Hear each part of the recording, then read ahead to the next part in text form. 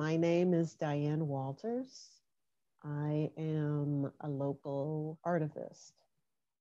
I live in the John Elliott Square neighborhood, and I have for the past going on 30 years. John Elliott Square is located at the intersection of Roxbury Street, Center Street, and Highland Avenue.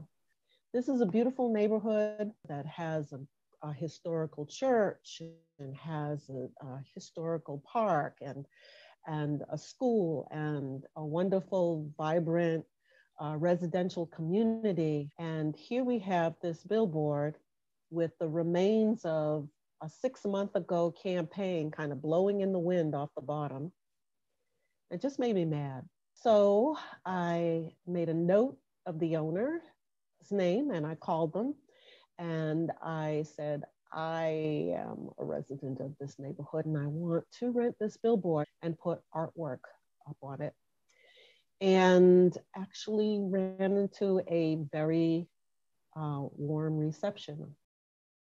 Boston has a small population of people of color, percentage-wise, in comparison to other large cities. And we need to see ourselves in where we live. And where we live needs to mirror the people that live there.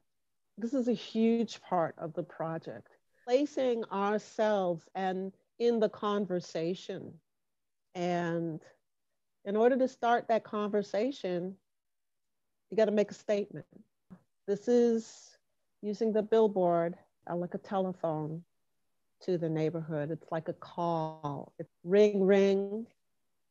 How are you? If you're in the square and you're sitting in the square or you're passing through and you see that, for even if it's just as long as it takes you to stop at the red light and then go through, it's going to be something that maybe clears your head for a better perspective.